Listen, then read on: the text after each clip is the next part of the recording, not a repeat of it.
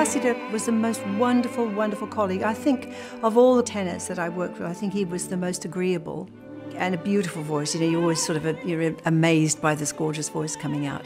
But he was lovely, great, great friend, and just we sang together many, many, many times.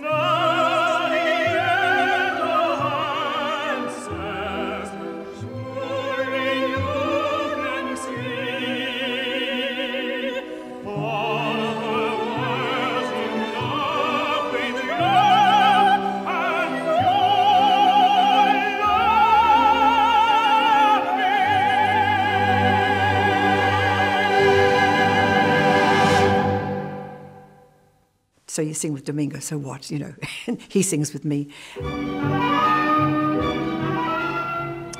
Well, here we are at Wentworth in Surrey, one of the world's most famous golf courses, scene of many a classic encounter in its time, and here we have another one for you just at this moment. Well, not bad for a beginner.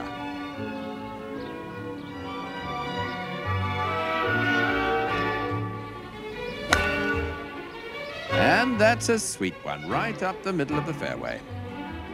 I think he was better at football than golf. Rejoice, rejoice, rejoice greatly. Rejoice greatly.